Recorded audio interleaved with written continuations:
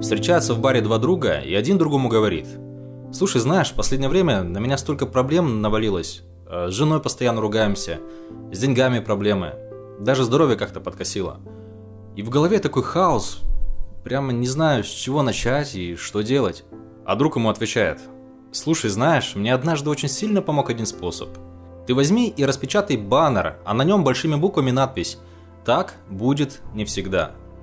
И повесь его дома где-нибудь на стене на самом видном месте. И смотри на него каждое утро, когда ты просыпаешься, и каждый вечер, когда ты ложишься спать. Но только не пытайся понять, зачем, и не спорь. Просто сделай это». Прошло какое-то время, и друзья снова встретились.